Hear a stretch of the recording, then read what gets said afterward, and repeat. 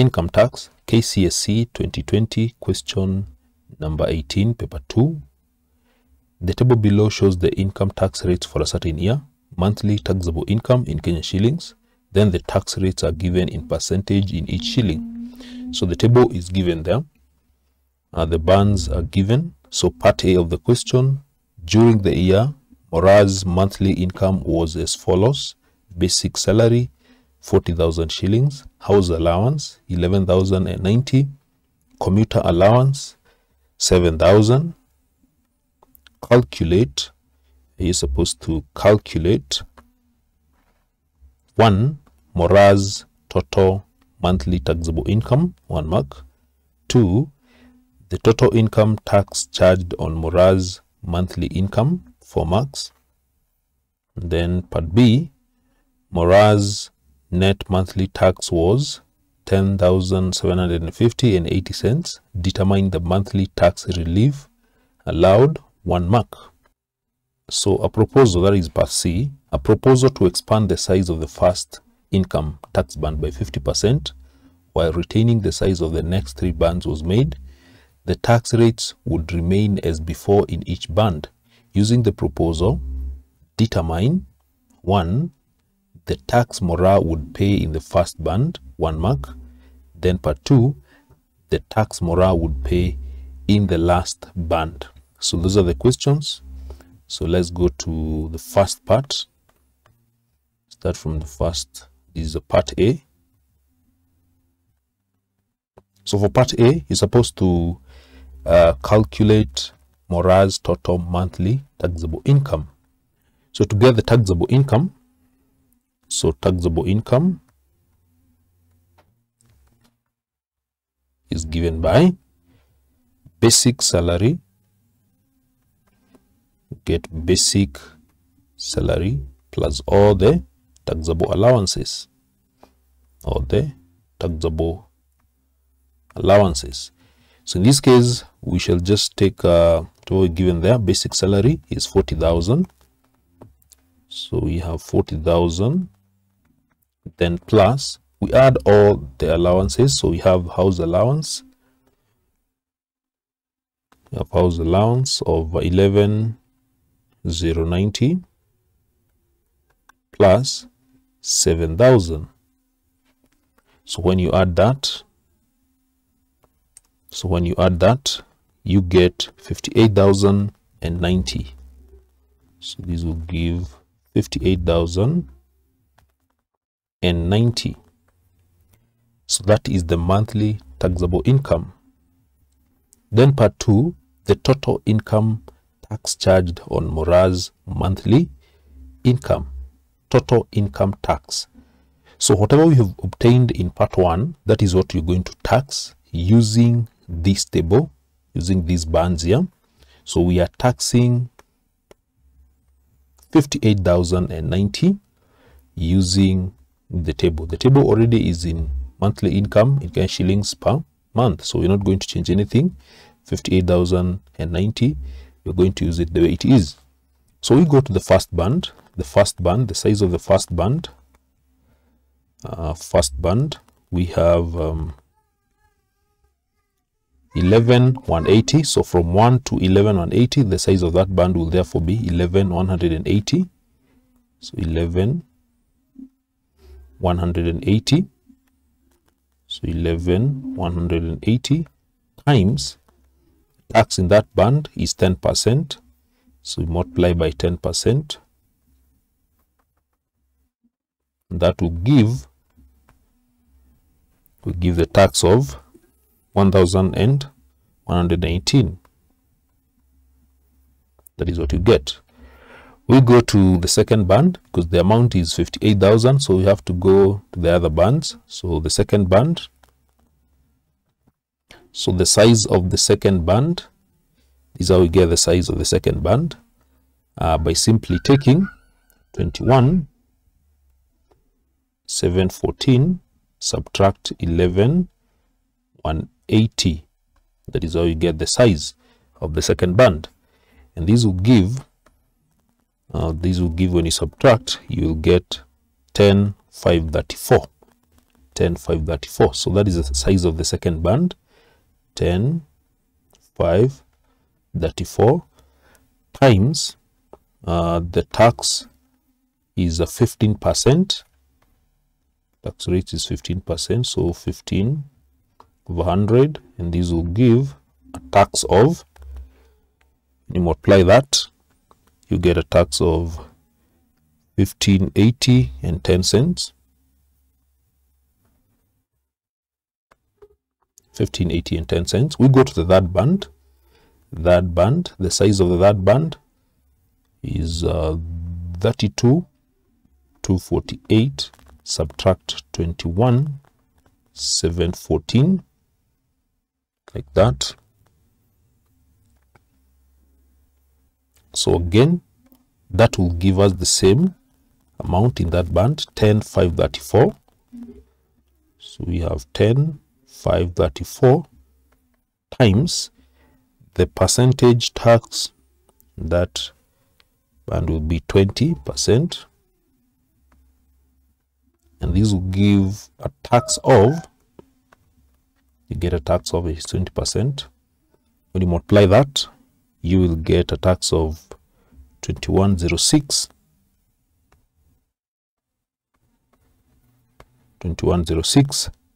and 80 cents. So you can add whatever already you have taxed. So the first slab, we have 11,180 plus 10,534 plus 10,534. So we still far as far as this amount is concerned. So that means when you get the difference, so far you've taxed these and you need to tax the whole of these.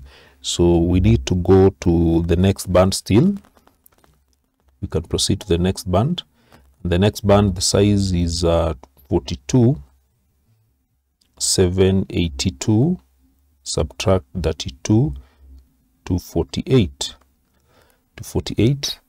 The amount is still the same.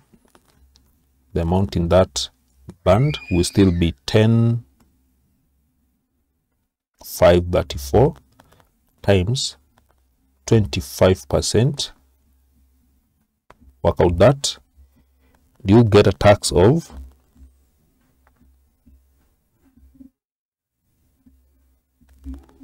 that one will give a tax of 2633 and 50 cents. So now the remaining band is the last band, so all the remaining amount will now go to the last band. So we need to add everything before we proceed. So we need to add everything that is here. So we add everything here.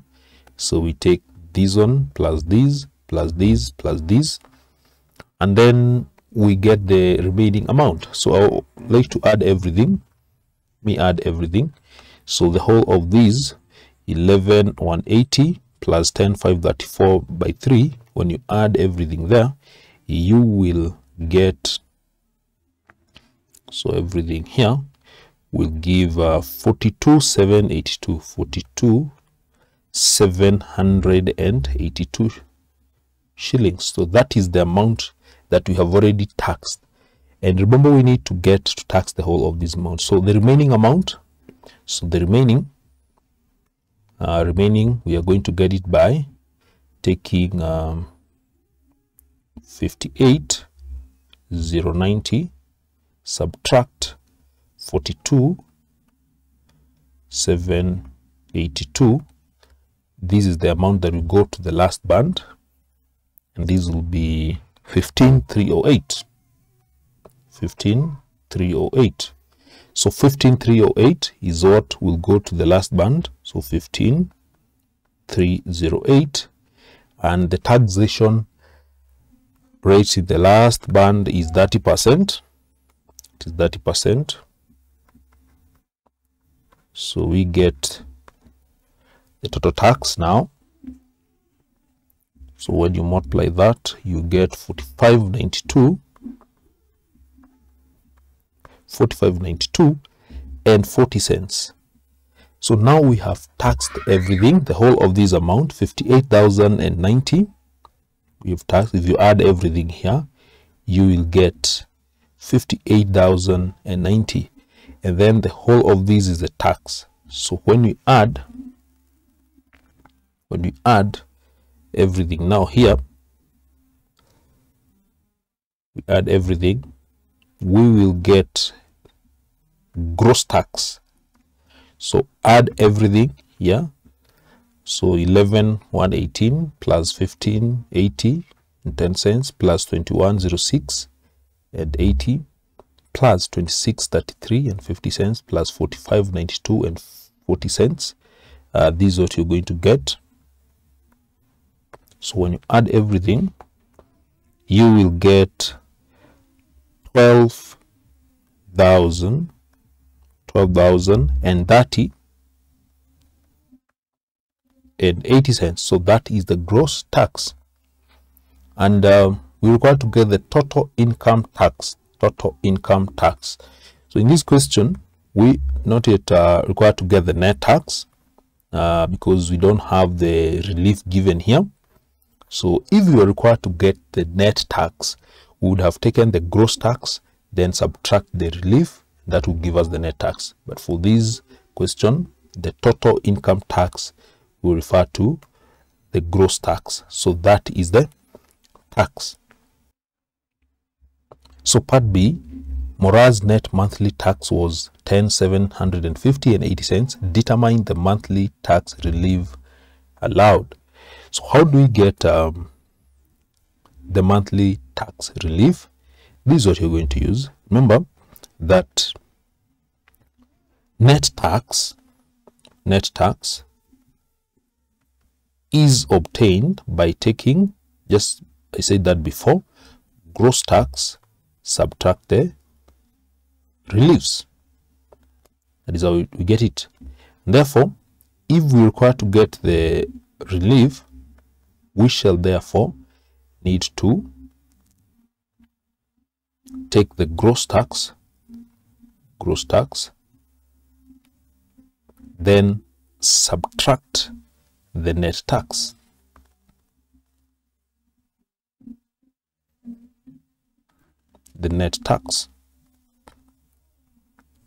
So we have the gross tax.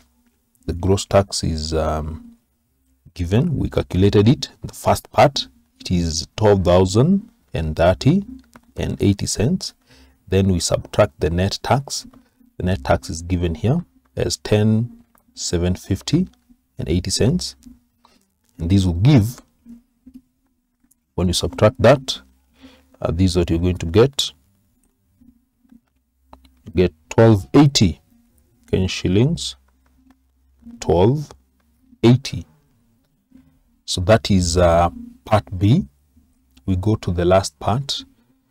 A proposal to expand the size of the first income tax band by 50% while retaining the size of the net of the next three bands was made.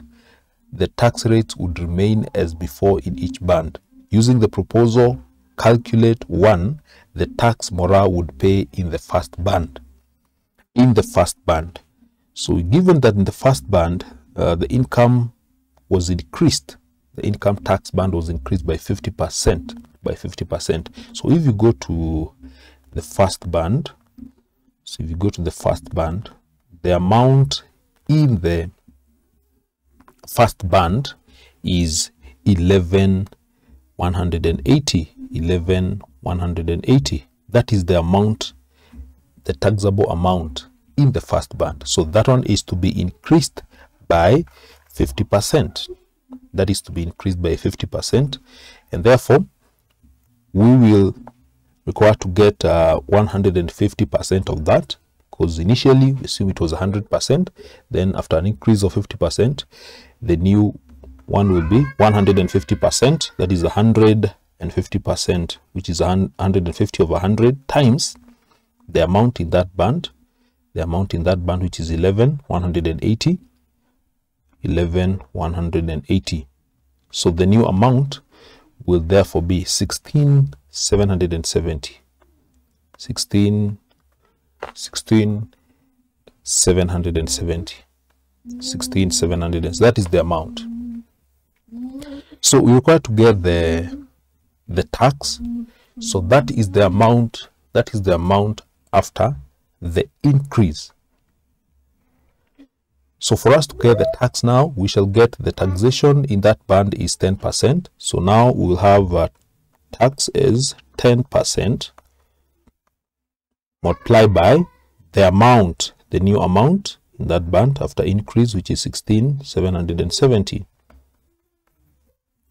And the tax in that band will therefore be 1677 shillings. That is how you work out that. Then part 2, the tax Mora would pay in the last tax band. The tax Mora would pay in the last tax band. So we already have the taxable income, because we're required to get the tax Mora would pay. We have the taxable income, which is 58. It is here in the first part. It is 58. It is 58,090. That is the total taxable income. Why do you need that? Because you need to use that amount so that you can know the exact amount, taxable amount that will go to the last band. We need to get that amount of money that is going to be taxed in the last band, whatever we are going to tax by 30%. So to do that, we will simply work with the total taxable income, that is 58,090, 58,090, that is the total. Then we subtract the taxable amounts in all the other bands, and when we subtract that, we'll be left with the taxable amount in the last band. So like the income in the first band is after the increase, we are going to work, we are not going to work with 11,180. That was the initial amount. So after the increase, the amount in the first band, that is the taxable amount, was 16,770. Then in the second band, it was not affected. The second band was not affected. The second band not affected. It will remain to be this one. This is the taxable amount in the second band, the third band, and the fourth band.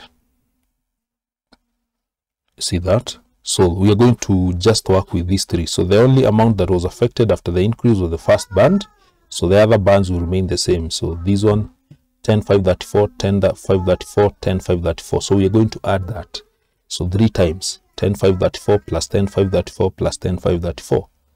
So we add 10,534 times 3. Now when we do that, you'll notice now we will be left with the amount that will go to the last band. So we have taken the total taxable income, then subtracted what taxable income is to be taxed in the first band, then in the second band, in the third band, in the fourth band. So when we subtract these, we'll be left with the amount that will be taxed in the last band. So work out these, and using a calculator, you will get 58,090 subtract, just put brackets in a calculator, 16,770 plus that times 3, you get 97,18. 97,18. So this is the amount that will be taxed in the last band. Then to get the tax in the last band, remember the tax band, the taxation there is 30%. So we simply subject this one to 30% tax. So 97,18 times 30%. And this will give a tax of 29.15 and 40 cents. So that is how you're supposed to solve that question.